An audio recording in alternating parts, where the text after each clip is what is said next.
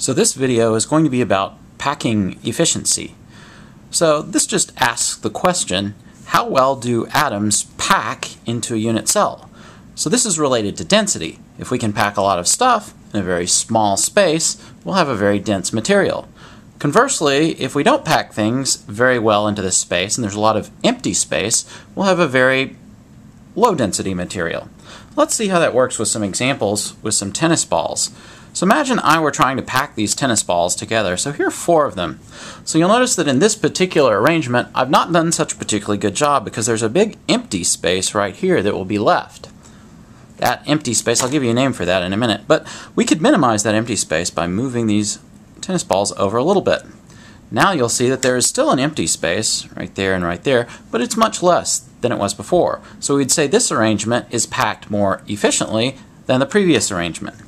Similarly, if I go to make another layer on top of this one, I would take my next tennis ball, and if I put it right here on top, you'll see that that's maybe not the best use of space.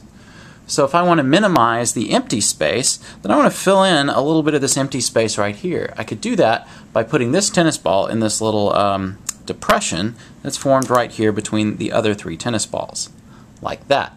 And so that arrangement will be a little bit more tightly packed, a little more efficient in the packing than the previous arrangement. So let's write down some definitions. First, the empty space in a unit cell is called interstitial space.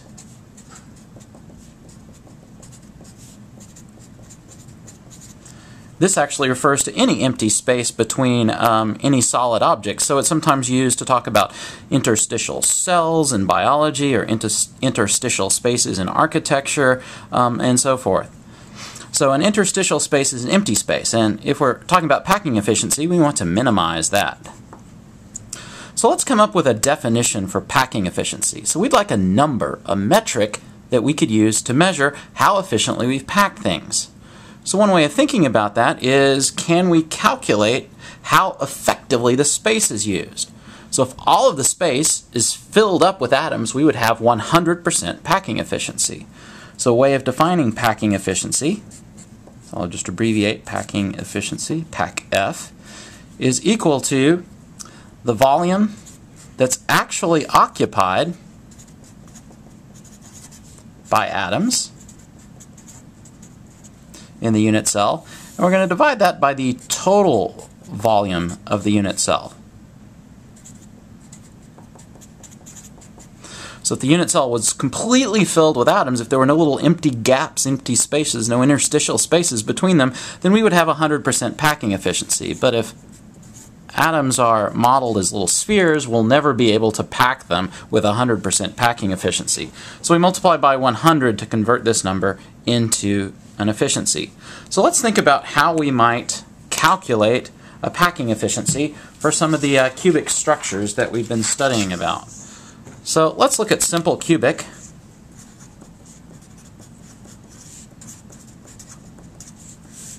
So one thing we know about simple cubic is that in the simple cubic unit structure, we have 1 atom per unit cell.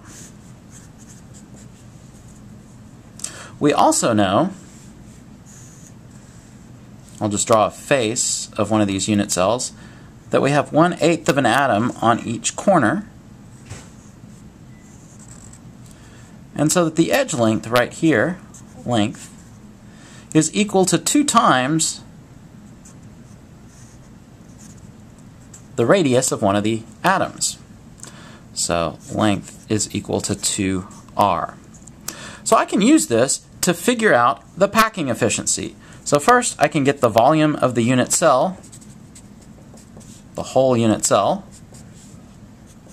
by realizing that I've got a cube, and the area, the volume of a cube is length times length times length, or length cubed. And I know what length is, it's 2r. So I've got 2r cubed. And so I can rewrite that. 2 cubed is 2 times 2, which is 4, times 2, which is 8. So that's 8r cubed. So I'm going to write the volume of the unit cell, the whole unit cell, is that number. So now I need to find the volume that's actually occupied by atoms. So here's how you might do that. So I've got one atom in my unit cell because it's a simple cubic unit cell, and I know that simple cubic unit cells only contain one atom per cell.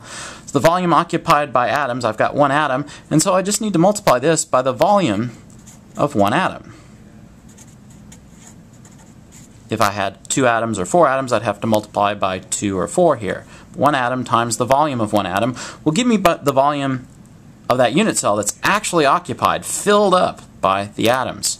So here's how we calculate the volume of an atom. We're going to assume that the volume of an atom, we're just going to model an atom as a sphere. And so the volume of a sphere is 4/3 pi r cubed. So we get that from geometry. So now we can calculate packing efficiency, percent efficiency,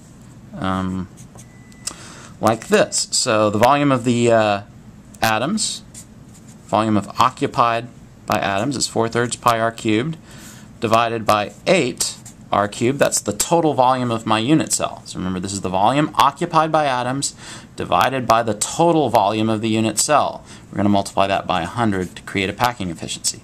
So notice that I've got an r cubed in the numerator and an r cubed in the denominator, so I can just cancel those out. And now I've got a little bit of a math problem to calculate here. So I'll pull out my trusty calculator and we'll calculate that. So let's see, 4 divided by 3, that's the 4/3. Then we're going to multiply that by pi times pi. There it is. Equals that. And then we need to divide that by 8. Equals that. And multiply that by 100. And so we get a number that's about 52.4%. So of the total space in a simple cubic unit cell, 52.4% is actually occupied by atoms. So and if you look up in your textbook, it will give you the packing efficiencies for body-centered cubic and face-centered cubic as well, and those will be calculated in a similar way. So we can calculate the packing efficiency for all of these cells. You will find when you look up these numbers that the face-centered cube is packed as tightly as you can possibly pack spheres. So this is what we call a closest packed structure, because it has the highest packing efficiency possible when packing spheres. So that's a little bit about packing efficiency.